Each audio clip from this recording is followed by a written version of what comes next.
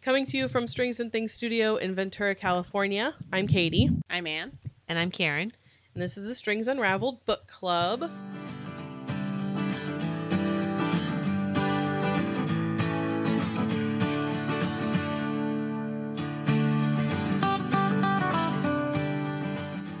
Welcome, everybody. Hello. We decided to add just a quick little segment to our book club discussion. If you listen to our regular podcast, we spend, an hour probably talking about what we're working on. But Anne had the idea that maybe we would just give each other a minute or two to talk about what we're actually working on while we discuss the book. So what we have in our hands right now. So Anne, what are you working on? You can just picture it. Yeah. So I am making my warm-up mitts pattern, which is a fingerless mitts pattern. It's so fun and easy. It's a great gift pattern in a kind of goldenrod color. It's that cool Michael's Cool Wool Merino that was a limited edition yarn they started this winter. Oh, I love it. Nice. It feels a little more fingering. You've worked with it a bit. It looks like a fingering. Can I see the... Oh, yeah, that looks What are they calling it? Weird. I can pull mine out and if you want to compare. But this is the yeah, I would. It looks like it's missing like a whole ply. Maybe, yeah, because it feels really. I mean, it knits I up thought fine. it was fingering. It's up DK looking, but Karen, you talk about what you're working on while I go find mine. Okay, so I am working on a sample for myself of a pattern that I'm going to do a test sample for, but they haven't sent me the yarn yet, called Charlize by Vanessa Smith, and it is a one skein lace shawl in knitting. Let me see the picture of the finish. And it's gorgeous. So the shawl is called Charlize by Vanessa Smith, and I'm using Stash, yay! It's the butter popcorn color. Warm butter. It's called warmed butter, or warm melted butter. It's from perfect.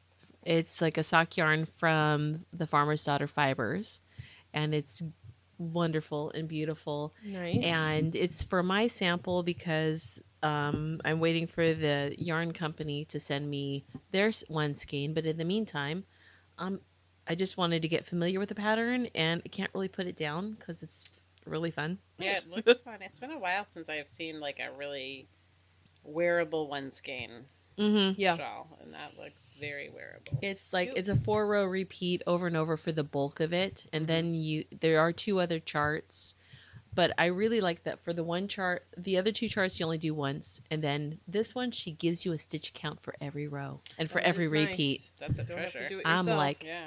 So, and it you can find it on Ravelry. So I'm not sure why maybe the yarn company just wants a sample in their yarn. Yeah. And they've asked me to.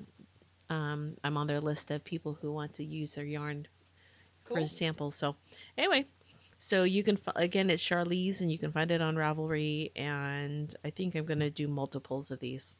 So I'm starting to adapt Anne's philosophy of doing more than one. Oh, good. That's a good philosophy. You really get your bang for your experience, or for your buck, however you want to think of that. I am working on a set of baskets. This is the mosaic basket pattern that I've taught as a class before. The pattern's from Yarn and Chai, I think is the name of her blog. That is the same girl who did the gingham pot holders. Yeah. So it's her pattern. I'm making a 3 set, small, medium, large, as new class samples. So that is what I am crocheting today. They're real cute. It's fun to refresh things, isn't it? Yeah, it's a little bit of, like, I had a little leftover hand spun that I got in a trade or a swap or something a long time ago. It's really pretty. It's got a tiny bit of sparkle in it. It's got all the melon colors. Mm-hmm. It's fun. It matches your LaCroix. Oh, it does. It's the color of a pamplemousse LaCroix, if you're wondering. All right, let's talk about our book. Okay. So this month we are reading a book called Fight Night by Miriam Toews. This was my choice. Let me put my stitch marker in so I don't lose track of my row. Okay. So here is the inside the book jacket teaser for this. It says, from the best-selling author of Women Talking and All My Puny Sorrows, a compassionate, darkly humorous, and deeply wise new novel about 3 generations of women. You're a small thing, Grandma writes, and you must learn to fight. Swiv's grandma Elvira has been fighting all her life, From her upbringing in a strict religious community, she has fought those who wanted to take away her joy, her independence, and her spirit. She has fought to make peace with her loved ones when they have chosen to leave her, and now, even as her health fails, Grandma is fighting for her family. For her daughter, partnerless in the third term of a pregnancy, and for her granddaughter Swiv, a spirited 9-year-old who has been suspended from school.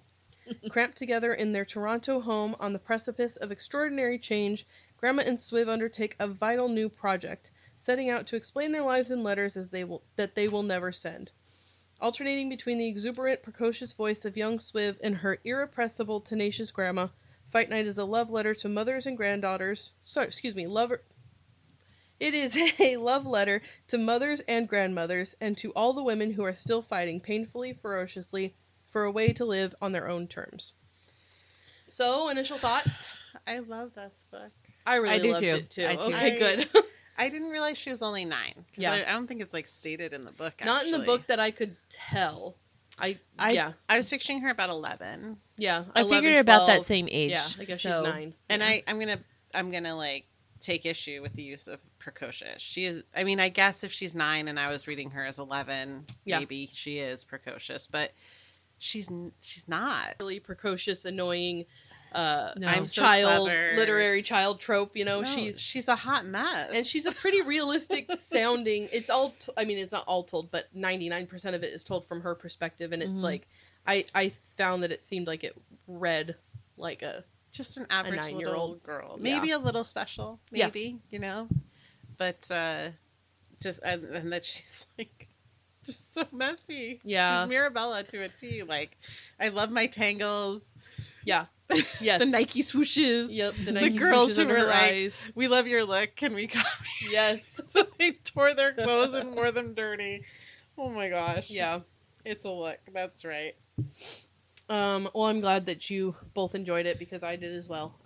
This is the second Miriam Toews book that I read, and I enjoyed the first one, so I was excited to pick this one up. And yeah, I found a list of book club questions that we can get into, but basically, the story's told through Swiv, except for I think it was just one chapter that was told through Grandma's perspective, Yep.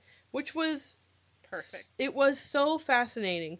Because the way that you picture, this was my favorite part, is the way that you picture everybody through Swiv's like lens. You think you know this character and how they would act and how they would speak and whatever, the things Grandma says, and then you get the perspective of Grandma writing, and it was like, oh, this is so perfect. I know, like every time she interjected and was like, "Are you warm enough? Are you okay?" Yes. Like so nurturing, which was not the picture I was getting of Grandma Yes. from Mm-mm. Swiv. Yeah. Oh, I'm It was gonna good. cry tonight, Okay. just so you guys know, because it was just so good and so heartening. Yeah, and it's a nice short book. Like it's a good one to pick up and read. I would say I had some difficulty with some parts of it. Yeah, I mean we can get into it. It being sad and hard to get through, but in general it was pretty.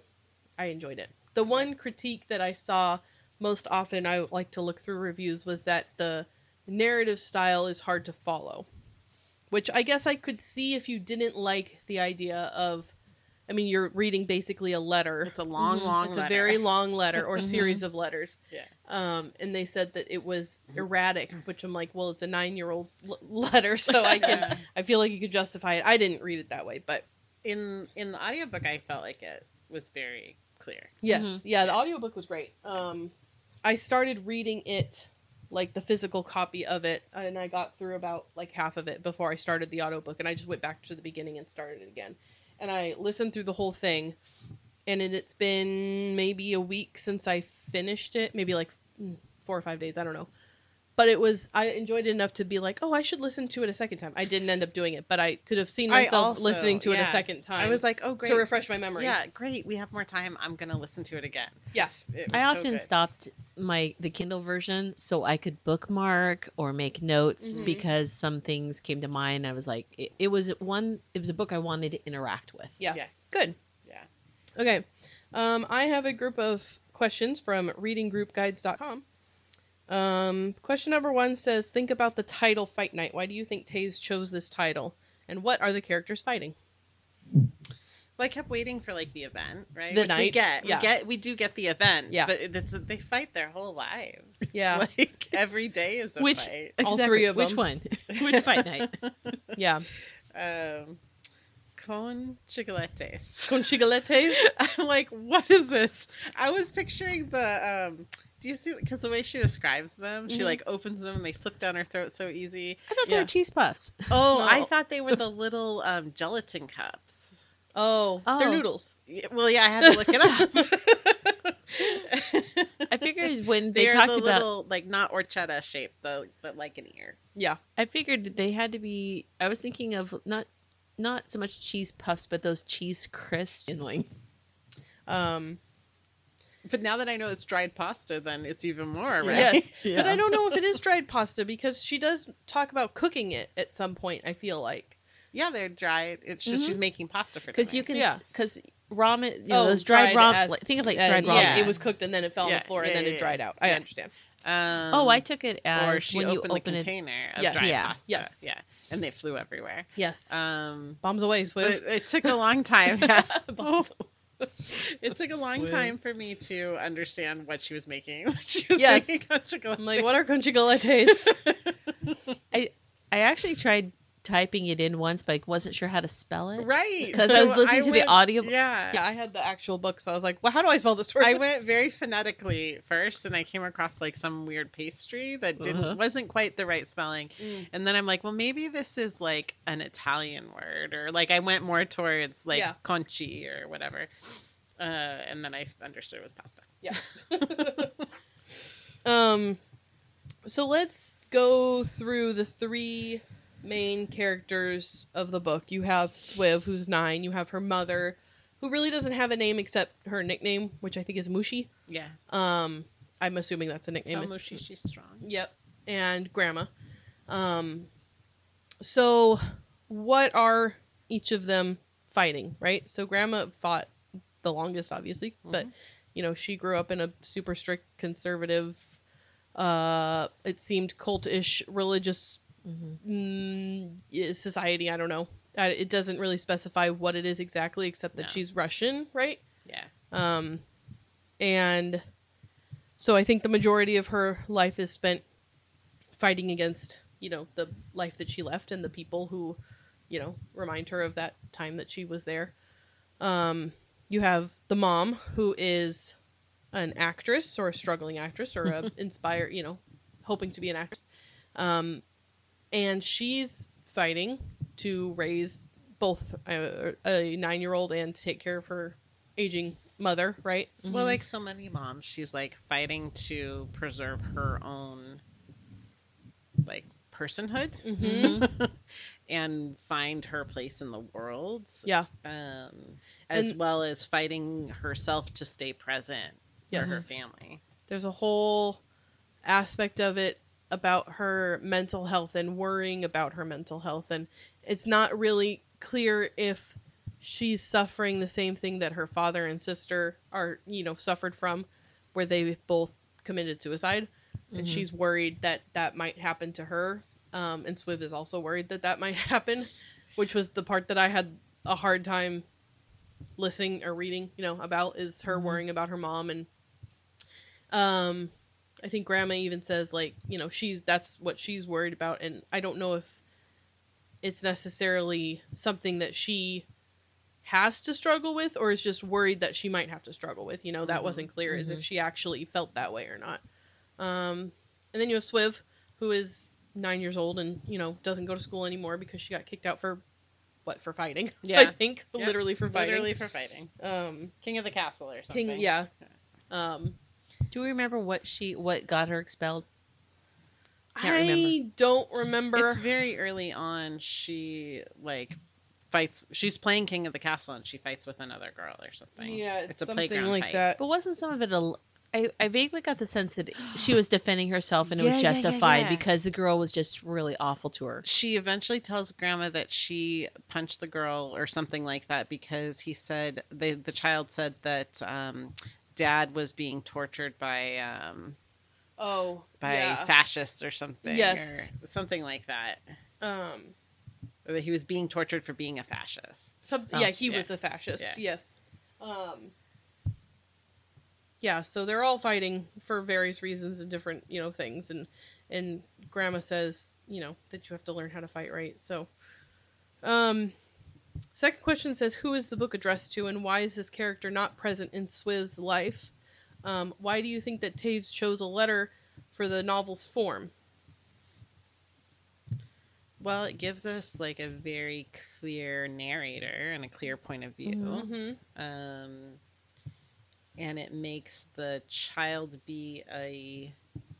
gives the child some authority, maybe? Yeah, I could see that. Because who wants to listen to a 9-year-old tell you how the world is? Right. There's not a really I did, great and I'll way sign of... up for another. Yeah, there's not really a great way of justifying why a 9-year-old would be the author of this book, right? If it weren't for a letter form. But a 9-year-old writing to her dad who's somewhere out there. Yeah. An absent father. Mm-hmm. What kind of kid is Swiv? Is the third question. What kind of kid is she? She's rough and tumble. Yes. She's self-aware. Yeah. Mm-hmm. She's awkward. Yep. Deeply awkward. She's me. Yeah.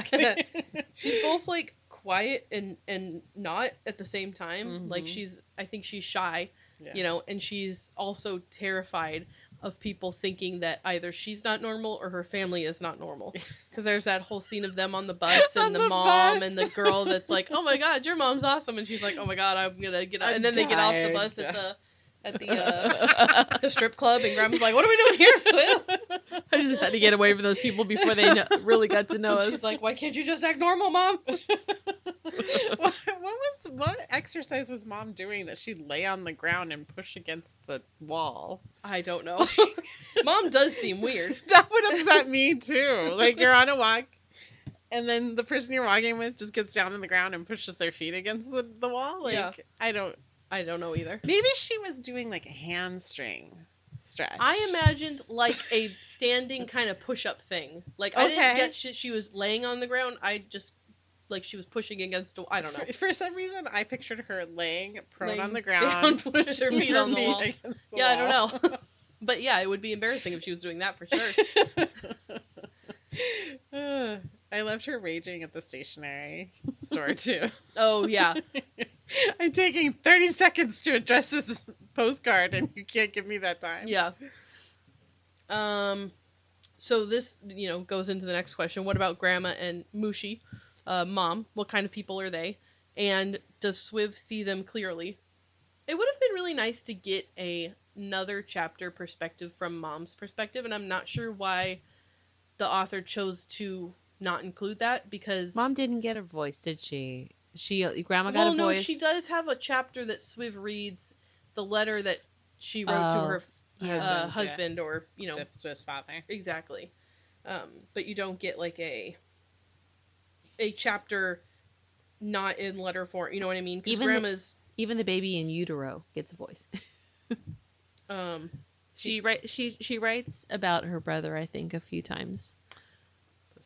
The sister. I pictured Gord was going to be a boy the whole time. Yes. Yeah. Too, so I appreciate that. I think because it took me a while to realize, because they're talking like Gourd, like you're a gourd. No, it's Gord.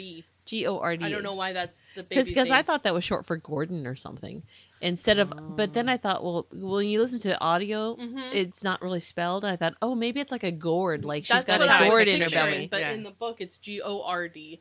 But also, what kind of name is Swiv? So maybe it's just a weird name. I don't know. And how is Swiv SWIV? Yeah. Okay. Yeah, I don't know. Yeah, we already kind of touched on it, but the chapter from Grandma's perspective, and how that's right, eloquent and with it she seems compared to how Swiv knows her or imagines her being, right? Which I think is so perfect, like you have a vision of how you think, your loved ones are, or, you're someone who is aged more than you. And I don't know how influenced that chapter, what am I trying to say? Like how realistic it was, right? But it's just, it was so nice to see that Grandma wasn't like this little helpless, grandma that she Swiv made her out to be for so long, that she was definitely more with it mentally than you would have assumed if you had just been listening to how Swiv described her, right? Yeah. And it also gave perspective in how, not only how much she had fought, but her mom's whole story about how she went off to be an actress in whatever country that was, Romania or whatever it was. Albania. Albania. Things that ensued in that, chunk of her life. And, yeah, I thought that was pretty fascinating. It was. I'm like, as you talk about that, I'm wondering, like, is that just another way to, the reason that we don't really hear from Mom's point of view currently is that she's so, like, internally fighting. Yeah. Yeah, That she's she- currently Yeah. fighting. Yeah. That we can only look at it from the outside of the people around her. Right. Was I right in assuming that that Gord's father is the director or whatever? No. And he's like, it's a crew. Someone on the. No. Who was it? She insists that she can prove that Swiv's father And is Gord's father. Okay. Really, Yes. I kept thinking it was someone that was on the camera crew or something There on was a- location. Yes. Person. There was someone she had an affair with, but Yes. Oh, when that's right. she announces her pregnancy, Uh-huh. he is like, "This isn't my baby. I'm Right. leaving." And Right. she's like, "No, this is your baby. It is impossible that it's the other person's baby, and I can prove it." Okay. But he wouldn't listen. He was like drunk out of his head. Yeah, and he was out of there. Yep. Okay. Well then, yeah, I was wrong in assuming that. I'm wondering if this is like a Canadian abbreviation, because everything I see about GORD is gastroesophageal Oh.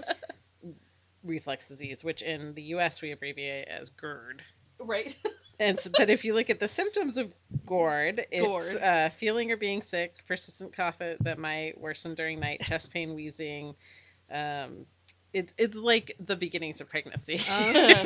So I wonder. I don't know. It's funny you bring that up because James has self-diagnosed himself with GERD. He's like, I Oh. got it. I'm like, okay, well, you Well, could go to a doctor and find out yeah. for sure if you want. You know, it's interesting. It's a little challenging to diagnose. Mm. It does run in my family, so it's Um, fun. Toews often uses exaggerations in Swiv's narration. What is the effect of this choice? Exaggerations. I Yeah. love them because she amps them up more and more as we get to the end of the book. Mm-hmm. Like, what is it? I can't even remember, but it like took 4,000 minutes to Yes. do whatever, or It's 1 million. Yeah. yeah, and the numbers are so big in the end. Mhm. I also liked. Helped with the drama. Yeah, she was always so convinced that Grandma was about to die right then. Like she can't walk another step or she'll die. And I think in her mind that's exactly what was going to happen, right? And I don't know how realistic that was, but it's like Grandma can't walk down the block, she'll die. I think it might have been kind of real though. Yeah, maybe. Because she was on a nitro spray, and the poor little 9-year-old knew like how many puffs it took till you have to call an ambulance. Right. Like, Yeah. But it was like she can't go on a boat. She'll die if she goes on a yeah, boat. she'll just fall right up. Yeah. Oh, I loved her description of how the cousin was clinging to Grandma, Mhm. and how everybody loves to hold on to Grandma. Yeah. Oh, Yeah. maybe it's my grandma's. What does Swiv mean when she refers to her family's editorial meetings? And how do the meetings themselves differ from what we might assume based on that phrase? And why do you think she uses it? It must have been something she heard to feel grown up. Yeah, I would think so. That's her, homeschooling assignment is to write letters, right? So she's writing a letter to, and she's given out the assignments too. Like, Mom, you got to put your, Oh yeah. So maybe it's a way for her to, like, have a little control over her life, She's the one in charge of the editorial meetings. Yes. Oh, I love that. Yeah. And I also love, like, Grandma's like, what are we learning today, Swiv? It's like, we didn't do math. If all of the math problems that was, like, if Grandma spills, 40 conchigolates on the floor for a year, how many conchigolates do I have to pick up or whatever? Homeschool mom and me totally cringed at that part. I'm like, no, that's unschooling. Ah. Oh. Well, I don't think any of them, planned on doing homeschooling. Yeah. Who is Willett Braun, and why is he so infamous in Grandma's circles?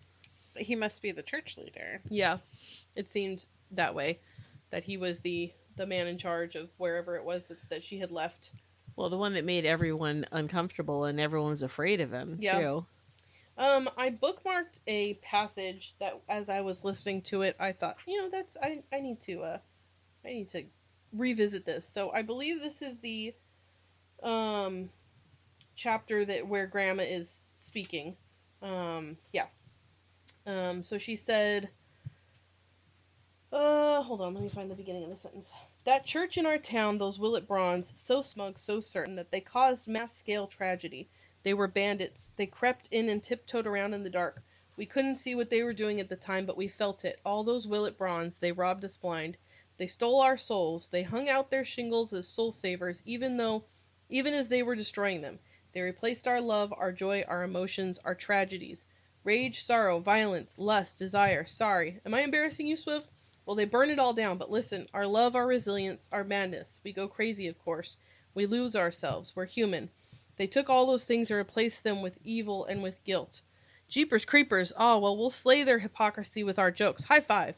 They took all those things we needed to navigate the world. They took the beautiful things right under our noses, crept in like thieves, replaced our tolerance with condemnation, our desire with shame, our feelings with sin, our wild joy with discipline, our agency with obedience, our imaginations with rules, every act of joyous rebellion with crippling hatred, our impulses with self-loathing, our empathy with sanctimoniousness, threats, cruelty, our curiosity with isolation, willful ignorance, infantilism and punishment, our fires with ashes, our love with fear and trembling.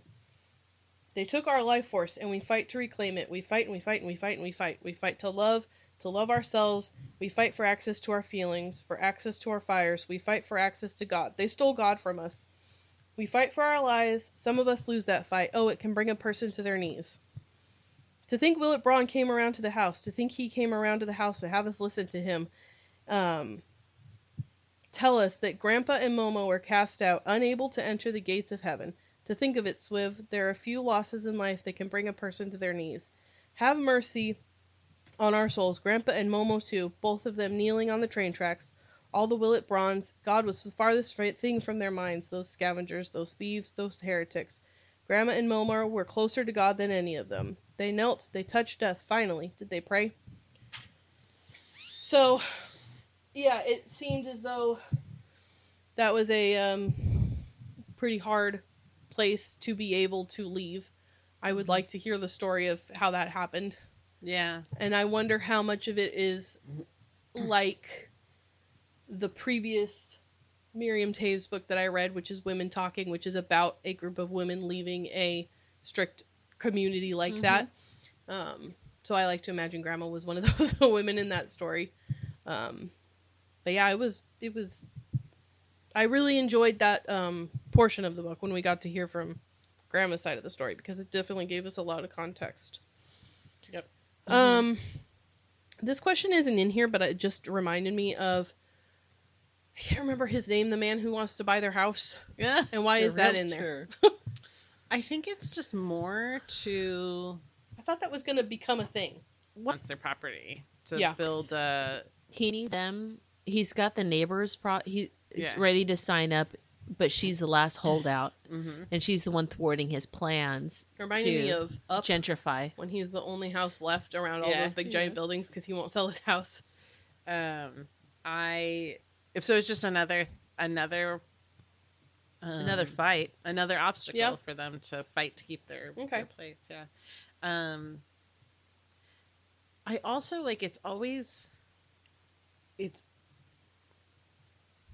there's a lot of male characters who pick away at these women. Yeah. Right. Yeah. So there's the guy trying to buy the house. There's this horrible preacher. There's the absentee father. Mm-hmm. There's the director. Mm-hmm. There's the director of her play. Yeah, the director of her play.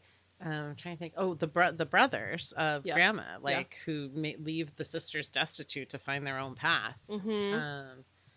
Just it's just interesting to have those characters just constantly beating away at these. Yeah, there's like archetypes of all these bad types of men yeah. that you can encounter in your life. So it's yeah, I guess that makes sense that would be another layer to that. Mm-hmm. Um, Oh, the guy in the bus. Wasn't there a guy in the bus? Yeah, who wouldn't get up and give the seat to the mom. That's why the mom was mad and freaking out. And didn't he like call her a name or something? Yeah, I think so. Yeah. What happened to mom in Albania? And why and how does this discovery influence your perception of her character?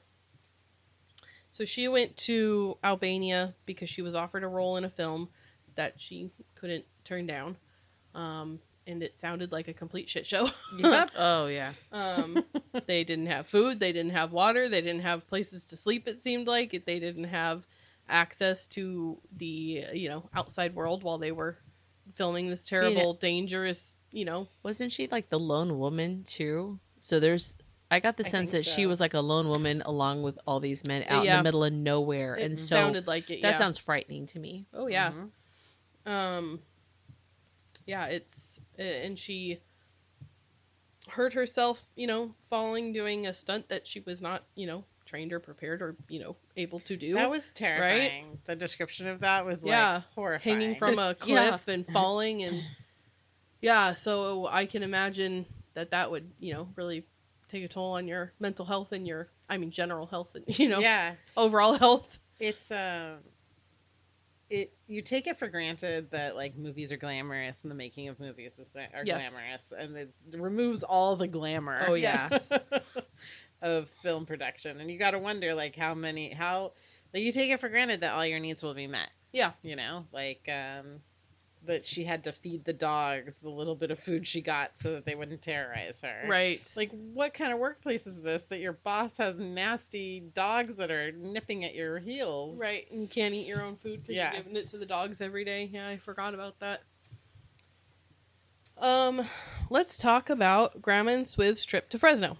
I love that they came to Fresno. I was wondering your take on that, Karin. You as our resident Fresno expert. Yeah. Okay. I know. What an honor to be the resident Fresno I have expert. notes. I also have family in Fresno and I do too. have spent a lot of time in the Fresno area. Yes. So that was chapter 12. Okay. I love it. And I made 2 notes only because I know I'm being ticky-tack. There aren't seagulls on inland lakes in California. Just so you know. Seagulls do not come that far in and to the lakes. I think they do. I would agree with you perhaps about the lakes, but I have seen them in wacky. They come in, but then they go back out, and they only come in when there's a big storm on the coast for safety, and then they go back out. I was only there for like 20 years. So. Can you see the Hollywood sign from there? on any day, no matter how clear it is. In Los Angeles, you're lucky if you can see it. But other than that little bit, I was like, of course, everything comes back to Fresno. I think I even read a passage about this to my husband. He's like, I don't know what it is about Fresno, but movies reference going there or being there. It's like, it's not. Well, it's quite a big metropolis, really. Right. It is now, but even when I lived there and it was being referenced in movies, even in the 50s and 60s, it was just for agriculture. It wasn't really a metropolitan area at all. Yeah. Well, it still is a very agricultural place, even for the populace, right? Mm-hmm. So it's a weird mix of country city. Well, see, if you're in Clovis, that's where all the ranchers are. Fresno and the outskirts is more inland, but just to the west of there is more agriculture, and so you get more agriculture to the west and north of there. And it makes me think of this. It was a TikTok or an Instagram video or something that I saw, and it was this woman who looked like the sort of person you would expect to live in maybe like the deep of Florida. She probably lived in Fresno. She was saying what's like, the one that starts with an H that's right there too. I don't know. Well, she was saying like, no, like it's like somebody had commented like, oh, you must be from Florida or something. She's like, no, California, like raised baby, and like there's this guy that was like reacting to the video, and he was like, rolling his eyes like, I doubt it. She's like, Fresno all day. And it was like, oh, I understand. Yeah. You know, Oh, Fresno. Oh, there are or parts of Bakersfield. there are parts of Fresno where you can find Florida man. Yeah, I'm sure. Not to, No I'm sure gators, if we have but any a lot listeners of in dumb Fresno, country. Like, I'm listen, sure I you have love it. family in Fresno. Right. I mean, You can they're find in people both doing nicer places. places. dumb country stuff. Sure. Yes. It was funny though, as people funny. from California and Yeah. are familiar with it, and are also familiar with Los Angeles, Hollywood, right? So Swiv's excited to go to California, and can you see the Hollywood sign from there? And we're like, yeah. oh my god, that's so funny. You're going to Fresno. But I wonder if people who are not from California know just how far Fresno is from well, maybe. Hollywood. Over 350 miles. Yeah. Yeah.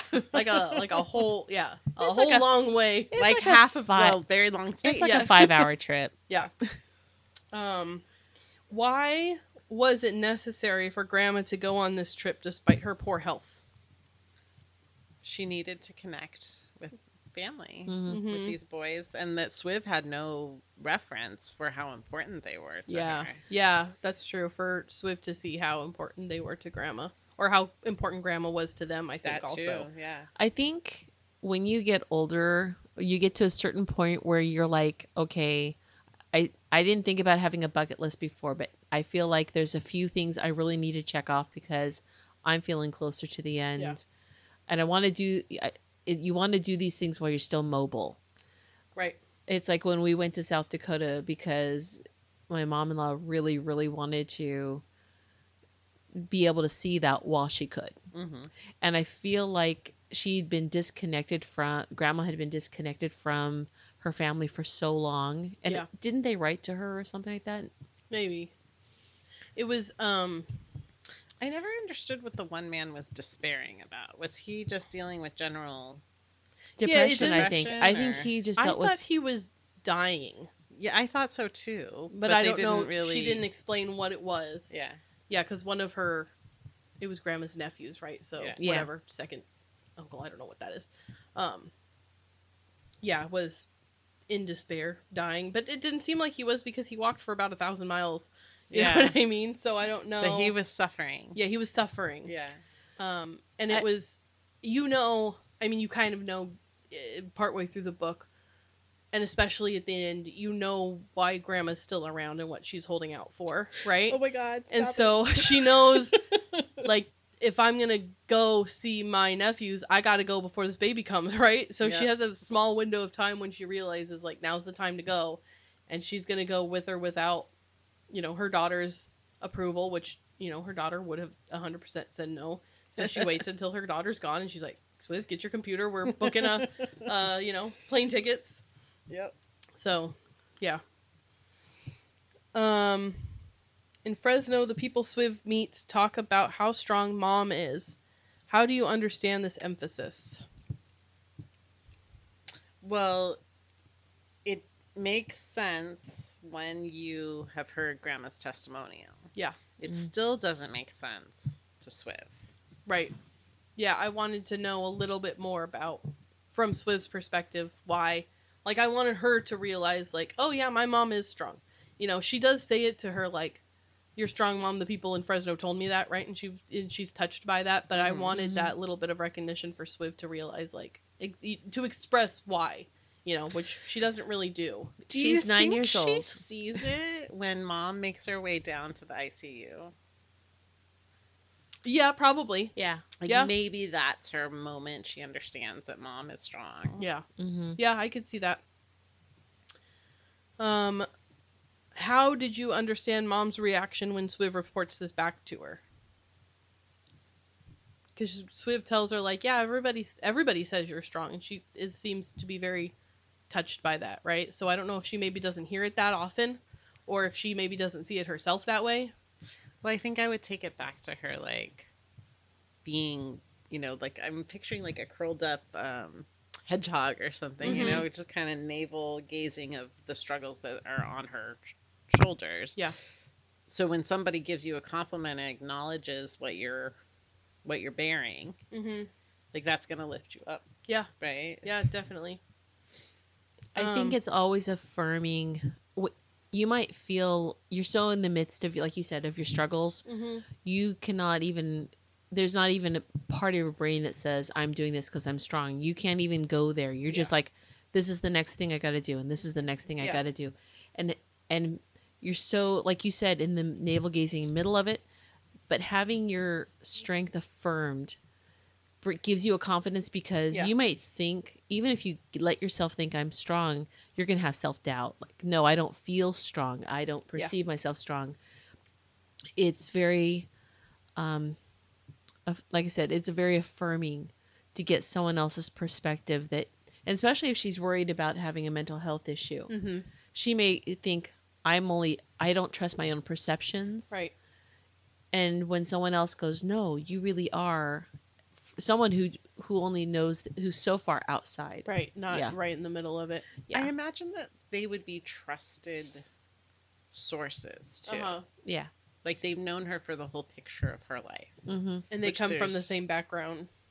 There's such treasure in people who've known you for so long. Mm-hmm. Right.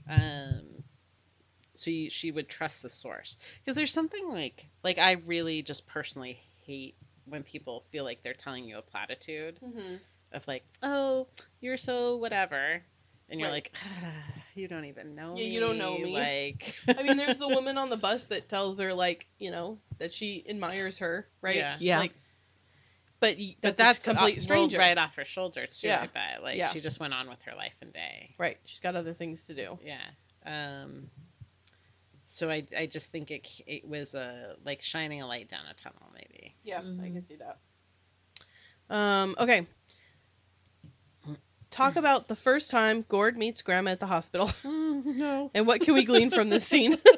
So the very end of the book, you've listened this far. You've listened to it. You've read the book, and if you haven't, it's your own damn fault. Now is when we tell you we're about to spoil it. Yeah. I mean, you should know that already. It happens every time. So, Grandma's in the hospital because she is not doing so well. I'm going to just interject. She gets asked to do the dance she did as a girl. Right. And she gets up in the air, and she falls, breaks her arm, and knocks out a tooth. Yeah. And then they're like, it's fine, we got to go home. They get on an airplane. Yeah. Like, that's so ridiculous. Oh, Grandma. And so worrisome all at the same time. Yeah. So she's in the hospital. She's not doing so well. Mom comes to the hospital to meet Swiv and Grandma. And then Swiv's like, Mom, you just peed your pants. What are you doing? She did not pee her pants. Her water broke. She goes into labor. She has Gord at the same hospital at the same time Grandma is in the ICU. And Swiv's running back and forth, telling Grandma what happened, going back to see her mom, looking for a donut at one point. Because everybody tells her you should go get a donut. I love the nurse who, she's won't trying to say get her to donut. say it. Yeah, that was so cute. And then at one point, she really needs Grandma to see the baby, right? And Grandma wants to know what's happening, so Swiv smuggles the baby in her backpack. I love that. Just born, fresh out the oven baby, in her backpack, down to the ICU to see Grandma. Oh, wow. Pulls her out. Look, Grandma, here's the baby. And there's raging mom. Grandma's Where's so my excited, baby? and then Mom comes barging in. But Where's my did she family? say, where's my family is Yeah. what she said. Yeah. Because I also expected her to be like, what? Yeah, what are Where you are doing? my babies? Monster Both of them. mom. Yeah, but Where's my family? she's running to her family. Yeah. Oh. Yeah. That's awesome. You mentioned before it shows not literally how strong she is. Yeah. She just delivered a baby, and also this hospital, they need to get their shit Security together system. because Yep. not only was Mom able to leave and nobody noticed, but I mean at some point they did because I think there was a person right behind her. But that the baby was able to be smuggled in a backpack by a 9-year-old. At CMH, you call it. I mean, I think weird. it's at a lot of hospitals, but at CMH, we called it Baby LoJack. There's a little alarm on the Yes. babies that you can't walk through certain parts of the hospital. So something if going off, if somebody tries to walk off with your beautiful little baby, Yeah, they can't go anywhere. they can't. So they literally the door won't open. So not to disparage the Canadian hospital, because that's the other thing is Mom's or Grandma's let's get out of here. I do not want to be in a hospital in America. Yes, she's like, I'm not paying for this. Yeah, let's go. Yeah. So they book it back to Canada and then go to the hospital. I'm sure too. I felt this underlying worry that the home that she like fell in was gonna try to keep her there. Yeah. Yeah. Oh wow, yeah. Talk about the tone of the book in contrast to what happens in the book, and how do these two elements work together? So how would you describe the tone of the book? Light Yeah. Mm-hmm. and Yeah. casual. And cute. Yeah. Because it's trying to expect like what the plot of the book is going to be, right? You're just kind of going along for a ride, and Swift telling you about what happened today, what happened tomorrow, we're going to Fresno, right? You're just sort of being carried along. But at the same time, that's something that, you know, would bother me if I'm like, why can't I figure out where this book is going? Like, there's no plot, right? But there is, because it's just not, you don't hear it necessarily, right? It's what's happening in the background, and Which is so what happens in the book versus how you're told about what happens in the book. right. You're that's what childhood is, though. Yeah. Like it's just happening. Kids have no control over what they're fated Right. with, and they just have to get through each day as much as an adult does. But they have no agency. Right. So they're like, today we're doing this, you know? Yeah. It's, there are definitely heavy themes and heavy experiences and terrible things that happen to everyone in the book, but at no point is it so. I mean, some things I think were hard to listen to or read, but never so much so that you were like bogged down in it, because it either had happened in the past and you were hearing about it, or if it was happening currently, it was through the lens of Swiv not being able to express exactly what it was, right? Mm-hmm. Yep. So, Yep. yeah, the contrast between the two, I think Miriam Toews is an excellent author in that she can balance that line. And you know exactly what's happening, and you know exactly what Swiv is talking about without her being able to express it to you, because she's only 9 years old. Yep. Um, Grandma's pill was next to a thong. oh my gosh. Yeah, there was a thong under the bed. I remember that. Oh. Yeah, there were so many funny parts that were like, this is such a childlike brain to be so concerned about it. I laughed maybe a little more than I cried. Yeah, well, good. Well, those are the anything else you want to talk about, or any other parts that you enjoyed that you can think of off the top of your head? I adored this book. Good. It was wonderful. Excellent choice. I will want to read it again. I usually feel like I can take the recommendations from Timber pretty well, you know, because this was recommended on their Instagram page as like, oh, we're excited about this new book. And I was like, I'll go read that book. So I went and bought it, and I'm glad that I did. Yeah, knowing that you guys have both enjoyed her other book, it's Women Talking. Women Talking, and then her other one is All My Puny Sorrows, which I have not read. I haven't read. It But was I would hard read for, it. It was hard for me to not pick it right up. Yeah. Well, Maybe we can read it in a future episode. I was like, I wanted to keep my head in this book, but you guys had both spoken highly of it. Yeah, I really enjoyed Women Talking. I read that over like a weekend. That one's a little heavier. Because you're not through the lens of a 9-year-old. So, but I want different. everything to be through her lens. Yeah, I know, right? And it was The world according to Shiv. it was well written, because you didn't find her obnoxious, because overly precocious children can be very obnoxious to me in books. I'm like, no 9-year-old is like this, except this was pretty realistic of, I feel like, a 9-year-old. And any quirkiness you understood because of what was going on around her and Her life, her whole upbringing. Yeah, that's true. Okay, well, that's Fight Night. I'm sorry, the song of the books that because I'm like, I mean, her mom and her grandma really tried to give her a normal life as much as they could for their ability physically or mentally, right? Right. Grandma sawing the books in half. I loved that. She's like, it's too big of a book. I also loved when Swiv was talking about when she took Grandma to visit her friends, and all the things her friends talk about, and like what it's like to be around old people talking about whatever it is, and you're like a little kid. I'm like, oh, this is so perfect. It was so funny. I was dying when Grandma talks about cremation because being fashionable. Oh yes, it's in fashion now. Guess what he decided to do? He's gonna go with cremation to be fashionable. Oh, like, that was oh so my good. God. And cheap. Yeah, and I love how she watches Call the Midwife, and there was one other thing. Oh, I'm that's like, right. this is such a grandma That's thing. right. That is a really good thing you brought up Mm. because I wanted to get your take on like all of this very like of its moment references. Mhm. Yes, it did have very. I mean, when was this book released? Like this year or last year? Yeah, and I was like, oh wow, that's like happening now. Yeah, there was Which- another. I yeah. can't remember what the other was, but there were a couple I noticed. Do you think a lot of books do that and we don't notice them because we're not of their time? Probably.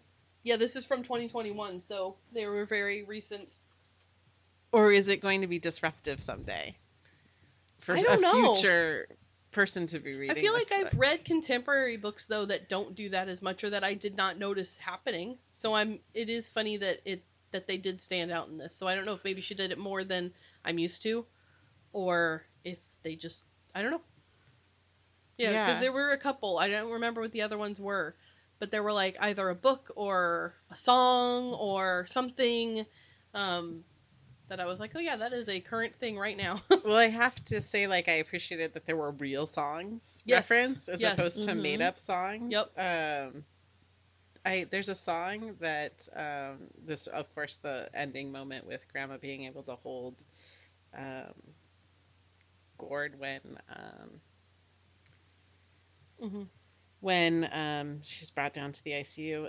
I can never remember the song, and maybe Karin, you might do good at this. But what is that song? And I've had to look it up recently. It's like lightning crashes, an old man dies, a baby is born. Is the lyric? I have no I idea. will tell you, I am the worst for knowing song names or even who sings them. I even from high school on, I never ever can remember that. Well, I'm starting to giggle because that's the name of the I was song. gonna say it's called Lightning Crashes. by Live or Live. Oh well, there you go. Yeah, and I've had to look at. I think of the lyrics know that all the song. time, but I never. Well, listen to it. Okay, And then. I planned to look up the songs that Grandma liked and make like a little playlist. Yeah.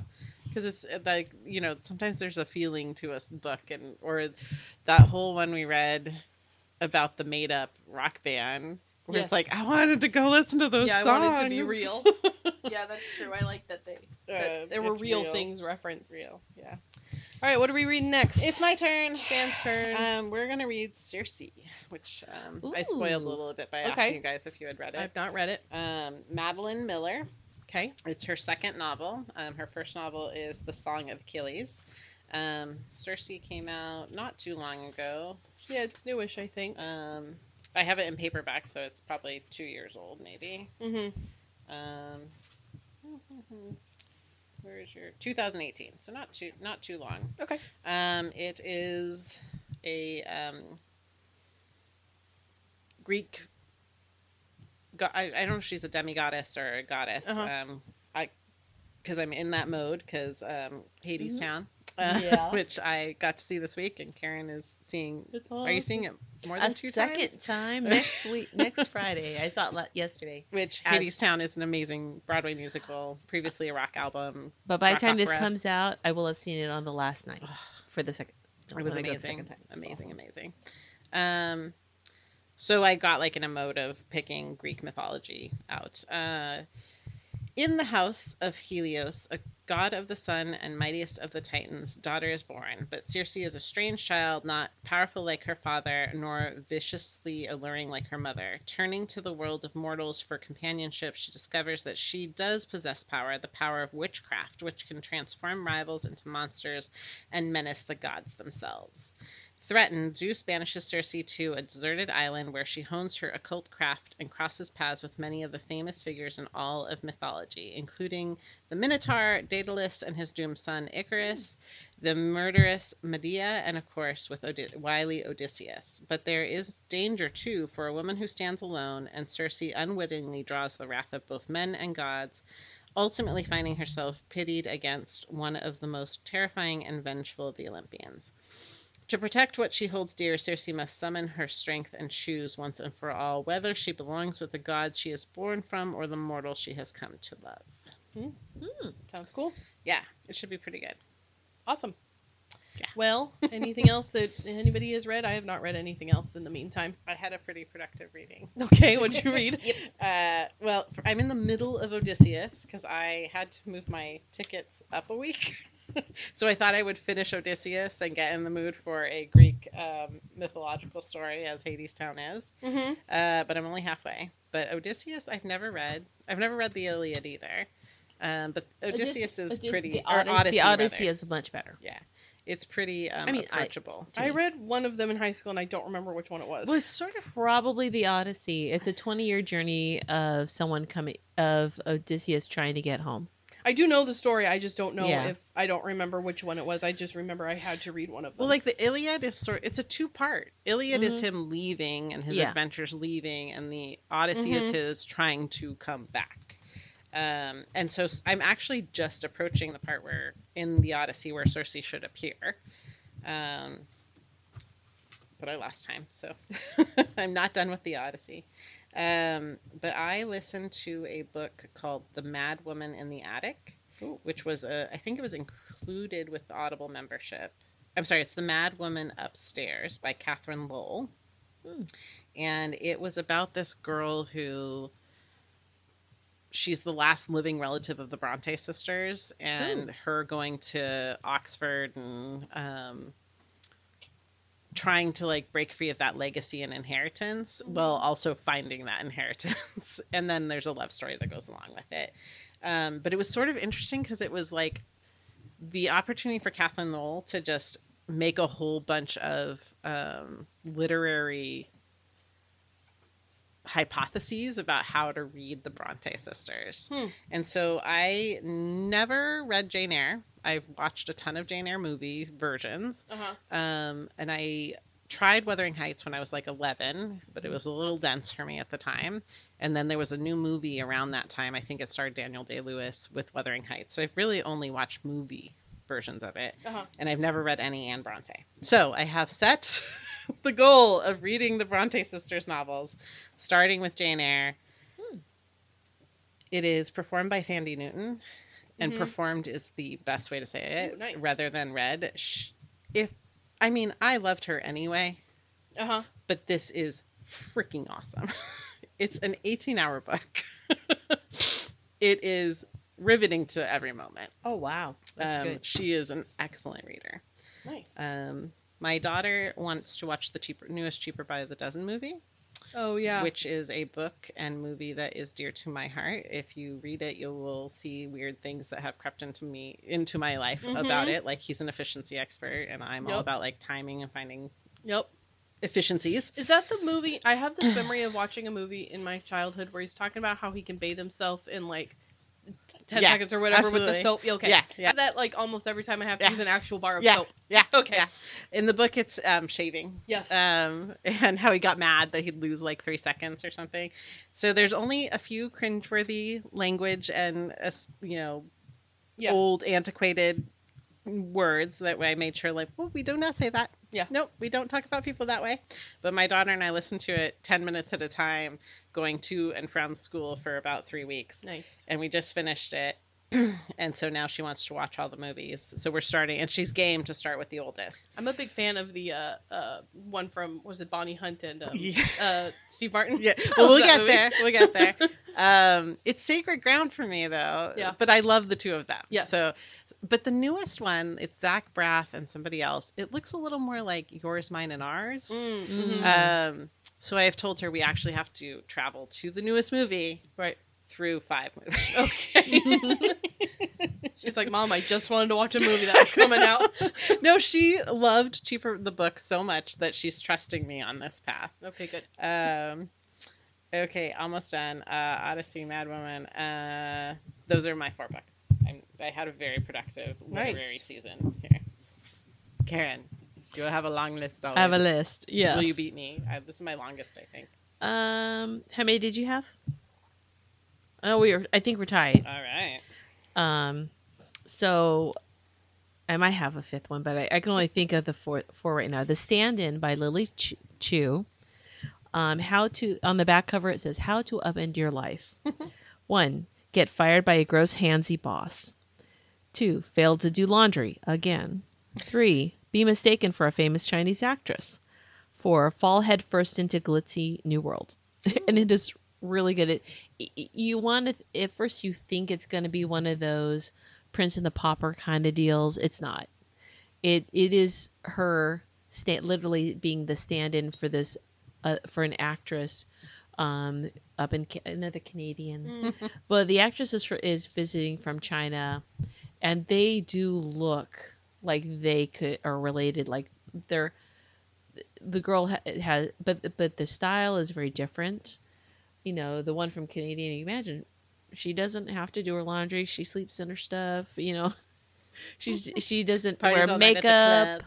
So, yeah, it makes some questionable life choices, but then she needs money to help take care of a family member, and she's gonna lose. So she's in a desperate spot, and she takes this job to be the stand-in in public appearances. And there's a little bit of romance in there too. Cute.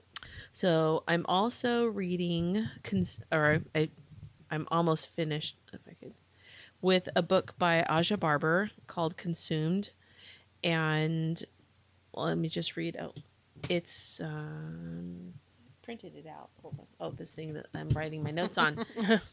The Need for Collective Change, Colonialism, Climate Change, and Consumerism. And if you get the Audible, it's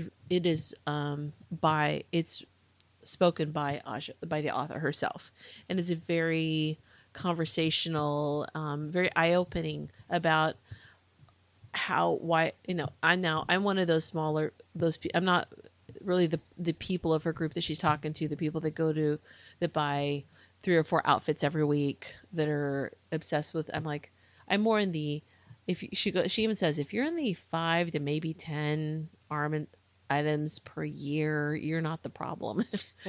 And people at the lower social economic, they're already closer to sustainability. But it's a nonfiction work, but it is really, really, really good. The other one is I reread a book by Larissa Brown, who was in it where it is a wreck. It's kind of like time traveling historian kind of thing, with definitely some romance going on.